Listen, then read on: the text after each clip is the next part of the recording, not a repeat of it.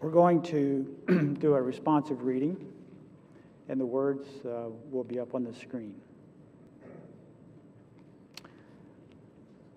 We light a candle of love and imagine.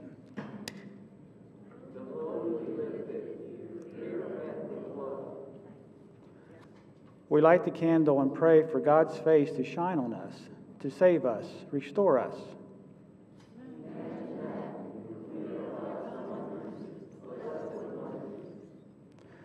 We notice, O God, that when you feed people, everyone has enough.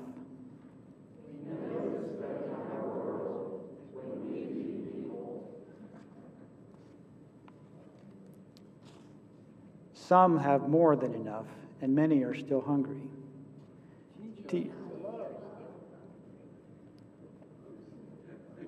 And the people said, we notice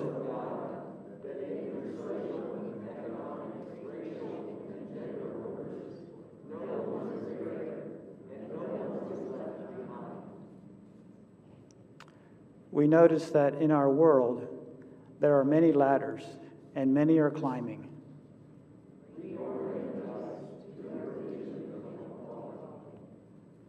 God of mercy, lower us, raise us, empty us, and fill us. Like an empty manger, we want to be ready to receive Emmanuel. Our souls magnify the Lord. Our spirits rejoice in God, our Savior. God has looked with favor on our loneliness. The Mighty One has done great things for us, and holy is God's name.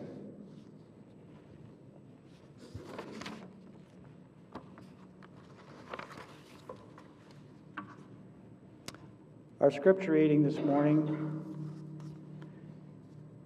comes from the Gospel of John, the first chapter, verses 1 through 14, and I'll be reading from the NIV version.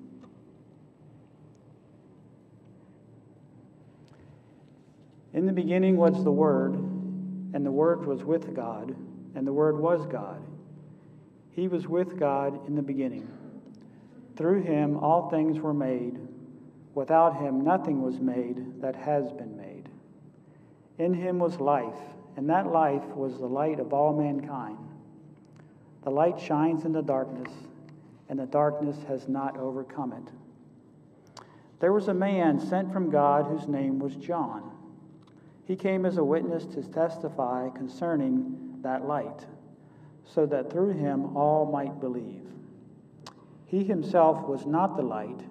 He came only as a witness to the light. The true light that gives light to everyone was coming into the world. He was in the world, and though the world was made through him, the world did not recognize him. He came to that which was his own, but his own did not receive him. Yet to all who did receive him, to those who believed in his name, he gave the right to become children of God, children born not of natural descent, nor of human decision, or of a husband's will, but born of God.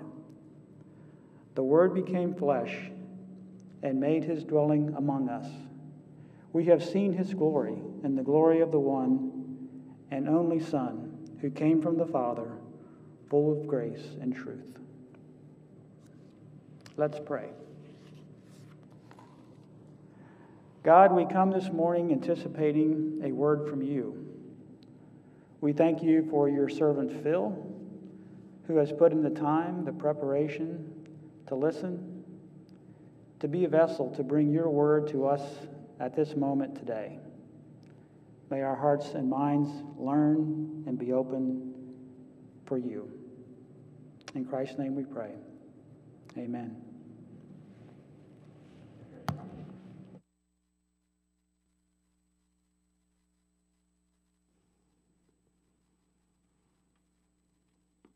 Good morning. It's Christmas week. Can you believe that? We're already at Christmas. We've been anticipating it for 4 weeks now, and it is coming. The Advent. Thank you, Gerald, for that explanation of Advent. It was new for me and helpful. Just a reminder, again, we're going to be having communion at the end of the message, so hopefully you picked up your cup in the back as you came in. Those at home have prepared your elements for communion, and you're ready so that when we get there, we can jump right into it. How do you describe God?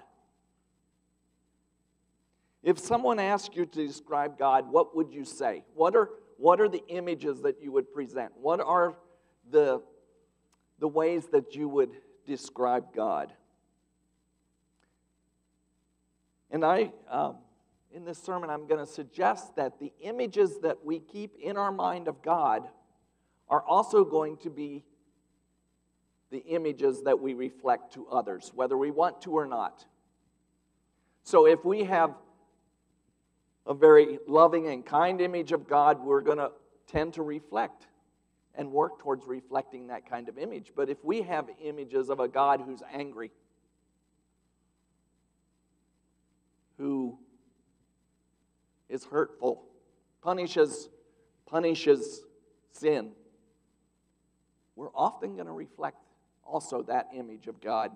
And so as we go into what we're talking about today, I invite you to think about that. The God you imagine will be the God you reflect. It greatly influences our ability to say, God, can I trust you? God, can I love you? Can I believe in you?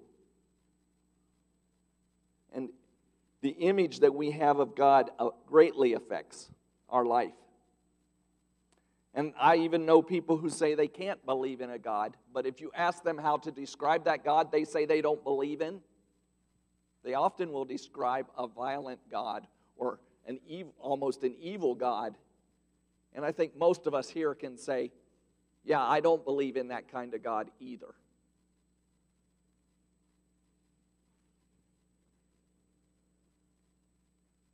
The image of God is important in our life. And so our title this morning is Imagine God's Face.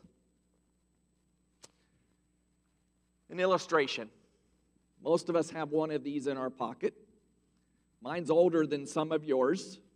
And in fact, old enough that about a year ago, I started to get texts and emails saying, hey, come January of 2022, your phone is not going to be usable anymore because technology has changed.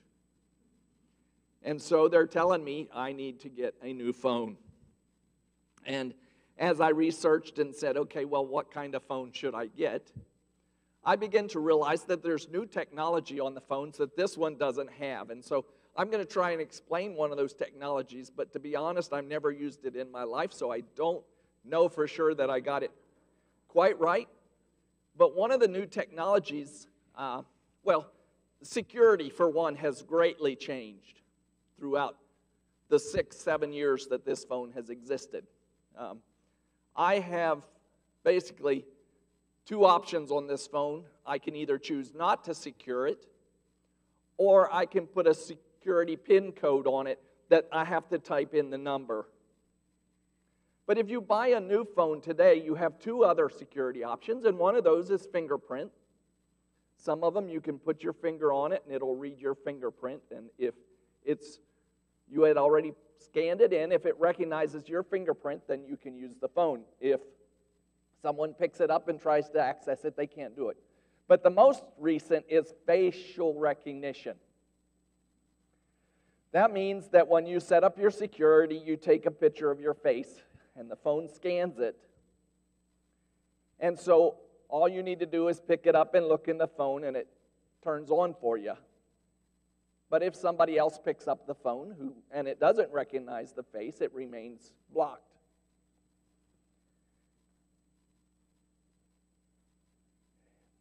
The way it does it is different than how people work. When you scan your face, the computer measures the distance between your eyes, the inside of your eyes, the distance between the outside, the distance from here to here, the width of your nose, the width of your mouth, and it creates this code that is based on your face. And so it all of a sudden knows who you are because it scans all the other codes, and if yours is the right one, it lets you in. If it's not, then it doesn't let you in. It's also a technology that police are using quite regularly now as they have pictures of someone in the act of a crime. They'll scan it into their computer, and the database will just look at the millions of different codes that they have created. And if it finds the right one, it goes ding, ding, ding, ding, ding. This is your guy. And the police think they've figured it out. Pretty amazing technology. Sometimes I wish it was that easy to recognize God. That I had some sort of code in me that immediately when God shows up, my brain goes, oh, it's God, hi.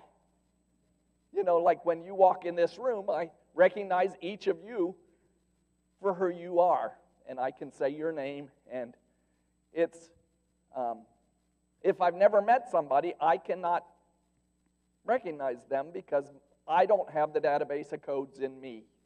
We as humans need to have relationship with each other to be able to say, oh, okay, that's who that person is. And that's how our relationship with God works. We recognize God not through some simplified code that we have established. Our human nature would like it to be that simple, but it's not. We recognize God through the images and our experience with God throughout the year and throughout our lives, not just a year, but throughout our lives.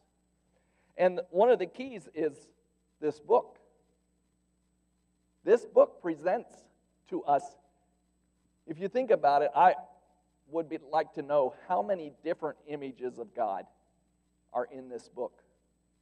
And sometimes one works to apply to our situation or our circumstances, and another one doesn't. But as we try and recognize God's face and we think about who God is, to a certain degree, we need to take the sum of all the images we have in here and understand who God is. And you know that that's probably very difficult to do because of all the images in here. It's very complicated to say, okay, this is God.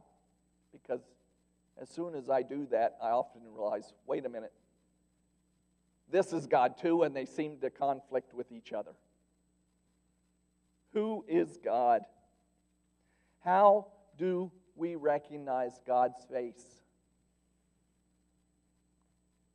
And the face we recognize, how do we feel about that? Let me talk one more thing about face.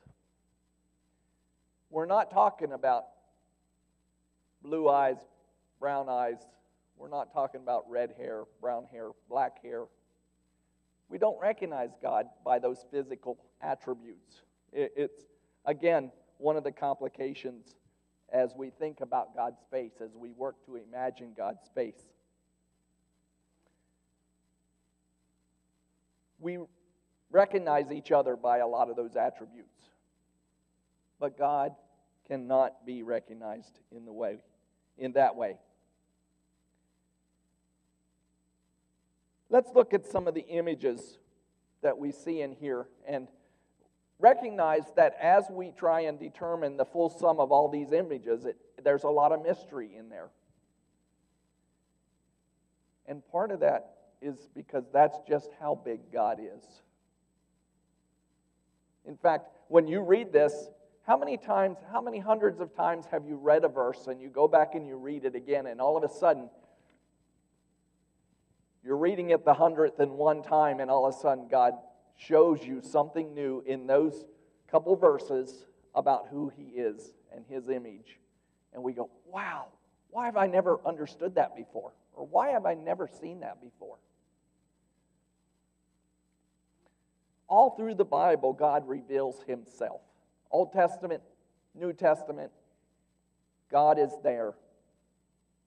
And last week, Pastor Claire talked about Adam and Eve walking in the garden with God. How did they know it was God? The Bible doesn't really describe that for us. They don't really give an image that it was just a presence that walked in the garden with them. And it's left to our imagination a bit to figure out what that means. But yet, we learn things about God and His character as we recognize that He loved Adam and Eve. He had created Adam and Eve. He had created creation, the whole earth, the garden. It was His design for the world, for the earth, and He said, it is good. He liked what He had created. He loved what He had created. And He enjoyed spending time with them.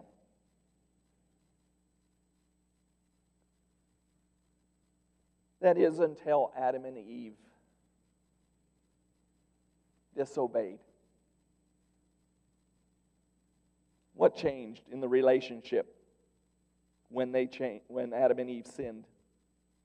It didn't change God's love for them. God continued to come back and say, Adam and Eve, where are you? But Adam and Eve's view of God changed. They were now ashamed. And they hid. So God came to find them. He lovingly searched them out. And their nakedness He covered. The consequences of their sin was that they could no longer live in the garden. It wasn't punishment. It was the reality that their sin had created this barrier of separation between them and God. Their behavior had a negative impact on their relationship with God. It changed the way Adam and Eve viewed God. It didn't change how God viewed Adam and Eve. He still loved them, still cared for them. Throughout the Old Testament, God appeared to many people, and we don't have time to look at all the stories, and most of you know a lot of them. In fact, you probably are already thinking of one or two. But some of these images are hard and difficult to understand, especially in the Old Testament, right?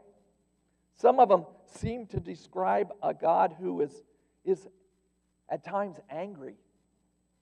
A God who punishes sometimes very harshly.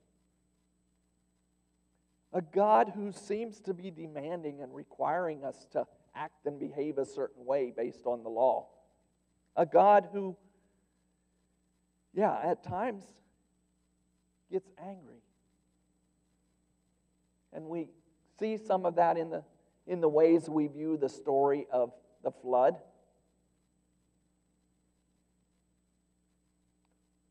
The God who appears in thunder and lightning on Mount Sinai when the people are wanting to see God and understand God at the time that Moses was receiving the pillars. How about a God that destroys an evil city of Sodom and Gomorrah, and then the only faithful persons in there are leaving and turn around and look back, and all of a sudden they're a pillar of salt? These are images that are disturbing. They're hard to understand, and they just, for a lot of us, it's hard to make sense of it. And we're left with a lot of questions and mystery about who God is. And I wish I could give you an easy answer and fully explain it this morning, but I can't, to be honest. I don't know if anybody can. we can't. But as I've walked with God, as I've experienced God, I would say that this is not the God that I know. And hopefully, as we proceed further in this message, you'll understand a little more what I mean by that. The God I know doesn't expect us to live in fear of Him, of punishment for our sins, but wants instead for us to live in the freedom of salvation, forgiveness, grace, and mercy. And it's for that reason that God came and endured the cross. There are, however, many other images in the Old Testament that I would use to describe God. We already talked about how lovingly He walked with Adam and Eve. How about the fact that in the flood story, He chose to save Noah and his family? How about Moses and the Israelites who were slaves in Egypt, and God chose to save them from their slavery, and then led them a pillar of fire at night, a cloud by day, that would go ahead of them. When it moved, the people followed. When it stopped, the people set up camp. And God cared and showed them the way. This is where you are to go. How about the image of a God who continues to love His adulterous wife that we find in Hosea, the book of Hosea? Or a God who shows mercy to Jonah. Jonah, who was given a job to do, and he said, "No way, God. Too big for me. Too scary for me. Those evil people, I'm not going to go to them." And so he runs, and God graciously invites him, "Jonah, you can do this. I want you to do this." And the people of Nineveh, when they hear the message from Jonah, repent. And God gives them grace and mercy. Of course, Jonah's angry about it. He said, "God, that's why I didn't want to come in the beginning. I knew." He didn't want the people of Nineveh to be saved. They were too evil in his mind. I guess, if I'm honest, I'm like that many times. These are the stories in these stories we learn that God is a God who cares, a God who is compassionate, gracious, a God that clothed them, the children of Israel, or Adam and Eve, when they were naked, a God who fed them manna when they were hungry, a God who gave them a drink out of a rock in the desert, a God who spent time with His people. His presence was with the people no matter the circumstances they were in. He loved them. He cared for them. His face shone on them. Yet because of their sin, the people felt this barrier, this relationship struggle. It wasn't God's fault. It was their fault because they chose to misbehave, to sin. It was their nature. And they went through moments and seasons in the wilderness. They went through moments of loneliness, of suffering and difficulty. And they would cry out, "God, where are you? How long?" David writes in Psalm 6, "My soul is in deep anguish." How long, O Lord? How long? And God gave the people Psalms. Psalms was their worship book. It was the songs they would sing, the prayers they would pray as they met to to worship as we are doing this morning. Psalms 80. It was referred to in our candle lighting. The people would use it during difficult times. They would say this psalm, and I'm just going to share one verse of it. One verse that is repeated 3 times during this psalm that says, "Restore us, God Almighty. Make your face shine on us, that we may be saved." There was something about the people's desire to know God's face. God, shine your face on us. Would the Lord shine his face on them? God told him he would. In Numbers 6, God gave the priest a blessing that they were to say during worship. We sing that blessing here probably more often than any other prayer. The Lord bless you and keep you. The Lord make his face shine on you and be gracious to you. The Lord turn his face towards you and give you peace.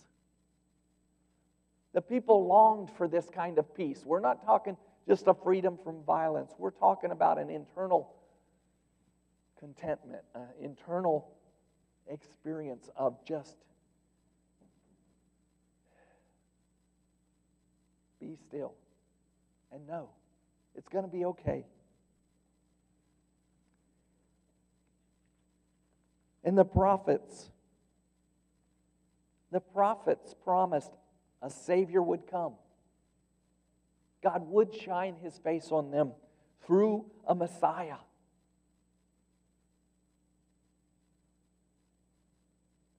This Messiah would save the world. What an amazing story. There are times when that hits me really hard to recognize that's how much God loves you, us. The fact is, God's love would not allow him to turn his face from his people. His face would shine on them again. This morning I had Gerald read John chapter 1. I call it John's Christmas story. We don't think about it being a Christmas story, but John says Jesus existed from the beginning of time. Why? Because Jesus was the creator. Jesus was the giver of light. When God said, "Let there be light," Jesus was there. And Jesus was that light. And Jesus was the giver of life. When God breathed into Adam and Eve the breath of life, Jesus was there. While the Christmas story in Matthew and Mark focuses on the humanity of Jesus, describing the birth of a baby, John focuses on Jesus as God, Emmanuel, as Gerald used, God with us. God became flesh and moved into our neighborhood, as the message says.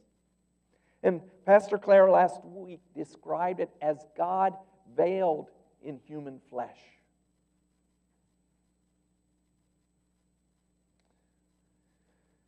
We talk about Trinity. And I understand why, and I believe a lot of the theology. But sometimes English, or any language, words for that matter, struggle to actually describe God. And sometimes they mislead us. So as we think about Father, Son, and Holy Spirit, our mind struggles. And sometimes we get really quick to separate them into three entities. But the core of the theology is that all three are God. Jesus is God come to earth. And that John wants to focus on that.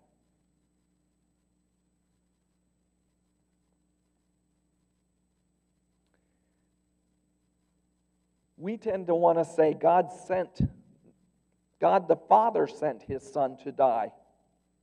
But in saying that, we risk turning God into a horrible father. And there are people to accept that about God. I've heard many say that.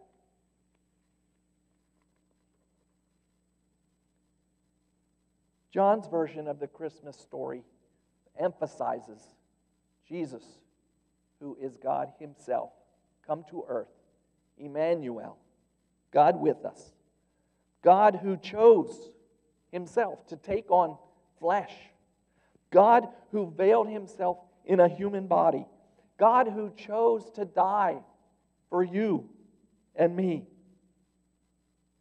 God who endured the cross because of His great love for you.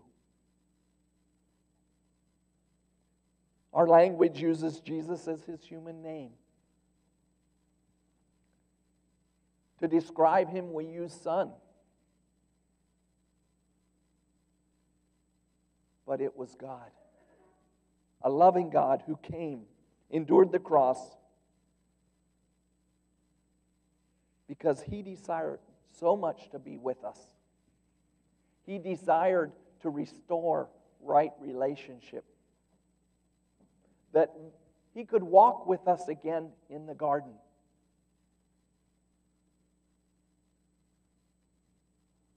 When we imagine the face of Jesus, when we imagine the face of God, the clearest image that we have is Jesus.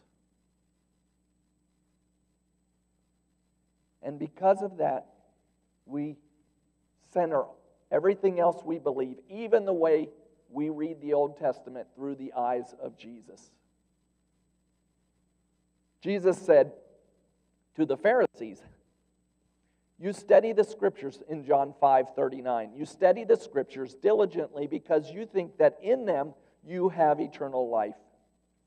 These are the very Scriptures that testify about me, yet you refuse to come to me to have life. The Pharisees didn't have the advantage we have. We're reading the Bible from a post-Jesus. They were reading it from only the Old Testament. And I can understand how we could get difficult images of who God is from Old Testament. But because Jesus is the clearest and best image of God, we reflect on the full Bible and every image we find in here through the eyes of Jesus. John 14:7, if you really knew me, Jesus talking, you will know my Father as well. From now on you do know Him and have seen Him. John uses the images of Jesus as the way, the truth, the bread, the light, the life. But if what Jesus says is true, could we say,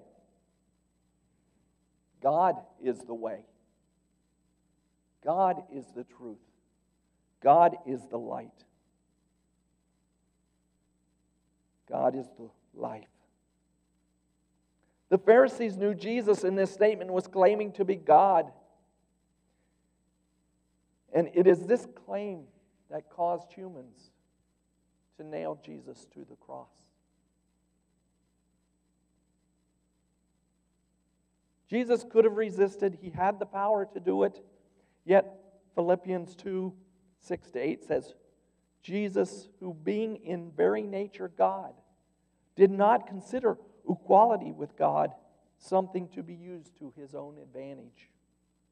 Rather, he made himself nothing by taking the very nature of a servant, being made in human likeness. And being found in appearance as a man, he humbled himself by becoming obedient to death, even death on the cross.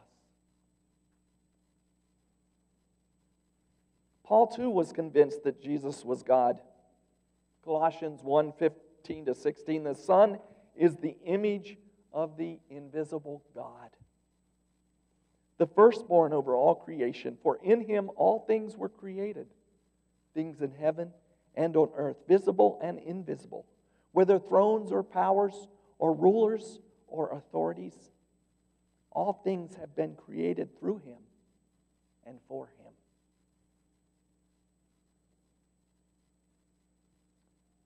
In conclusion, one more passage, 2 Corinthians 4:6-11. For God, who said, "Let light shine out of darkness," made his light shine in our hearts to give us the light of the knowledge of God's glory, displayed in the face of Christ. God's glory displayed in the face of Christ. But we have this treasure of jars of clay to show that this surpassing power is from God and not from us. We are pressed on every side, but not crushed. Perplexed, but not in despair. Persecuted, but not abandoned. Struck down, but not destroyed. We always carry around in our body the death of Jesus, so that the life of Jesus may also be revealed in our body. For we who are alive are always being given over to death for Jesus' sake, so that his life may also be revealed in our bodies, our mortal bodies. Jesus, the physical representation of God, gives us the light of the knowledge of God's glory. And we too carry God's presence through the Holy Spirit in us. It is the Holy Spirit that allows us to then reflect God's image.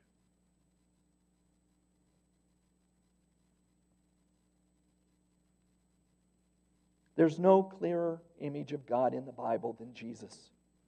And we are invited to live as Jesus lived, and in doing so, we reflect a loving God to people who continue to long to see God's face. The God we imagine will be the God we reflect. Only through Jesus can we learn to know God's character and the deep love God has for us. May God shine his face on you, be gracious to you, and bring you peace.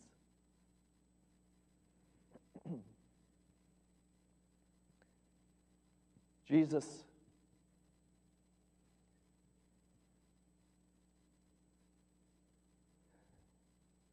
took the cup.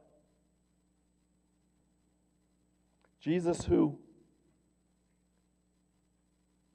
allows us to come, invites us to come to the table. God, who wants to be with us, invites us. Because of his love, because of his forgiveness, because of his goodness, because God revealed his true self to us through the body of Jesus, we come to the table. The Lord Jesus, on the night he was betrayed, took bread. And when he had given thanks, he broke it and said, "This is my body, which is for you.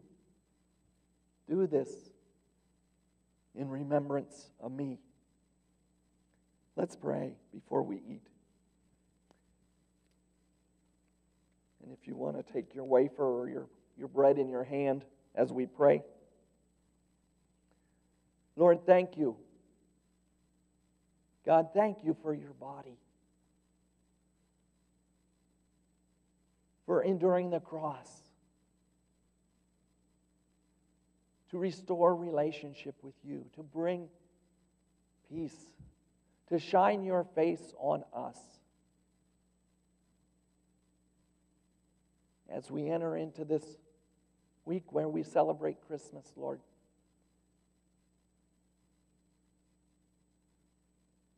help us to see you as a God who loves us, who cares for us, who longs to be with us and invites us to your table to be restored, to be saved. In your name we pray. Amen. Take and eat in remembrance of what Jesus did for you.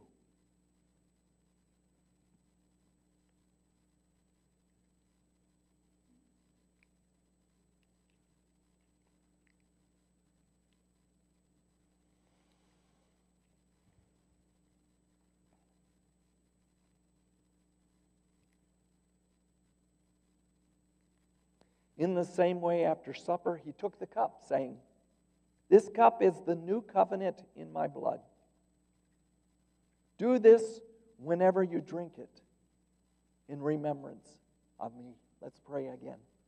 Lord, thank you for the new covenant, a new covenant of love, forgiveness, grace, and mercy that allows us to walk with you each day.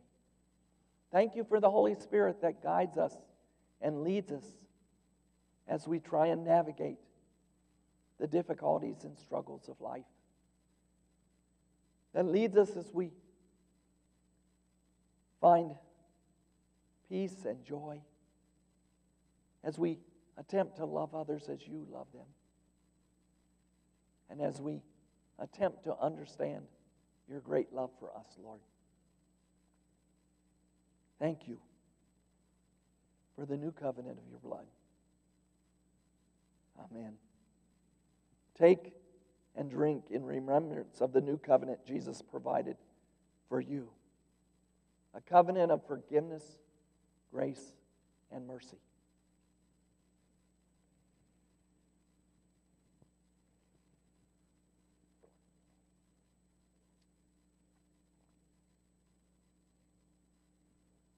For whenever you eat this bread and drink this cup, you proclaim the Lord's death until he comes. Amen.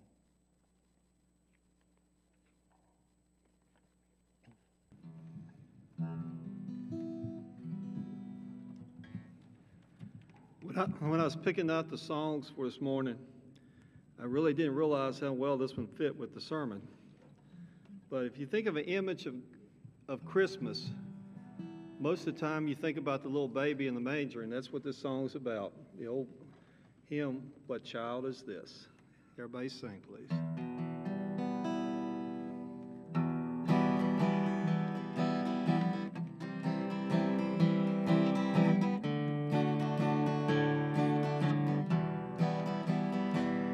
What child